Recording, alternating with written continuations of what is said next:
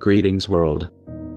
The People's Liberation Front and Anonymous are joining forces yet again to defend whistleblowers and fight for transparency in government, this time in the most unlikely of places, the Vatican City State. This spring, a book was published which detailed massive corruption and wrongdoing in the highest levels of the Pope's administration. It was entitled His Holiness by Gianluigi Nuzzi. The book relied heavily on a massive cache of documents apparently leaked directly from the Pope's apartment and office at the Holy See. In May of this year, Paolo Gabriele the Pope's butler was arrested for photocopying the massive trove of documents and delivering them to Nuzzi for use in his book. Today, Mr. Gabriele was convicted by the Vatican courts and sentenced to 18 months in an Italian prison for this alleged disclosure of sensitive and secret material. The fact that Paolo Gabriele was almost certainly aided by someone high up in the Vatican government, most likely a cardinal, was never investigated by the Vatican police.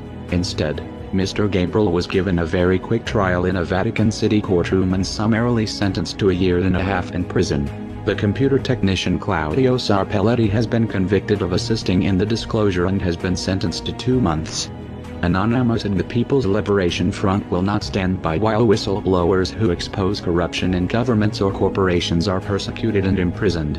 Whether it be Bradley Manning in the USA or Paolo Gabriele in the Vatican City State, risking everything to bring transparency to the world is an act of extreme heroism and deserves to be defended at all costs.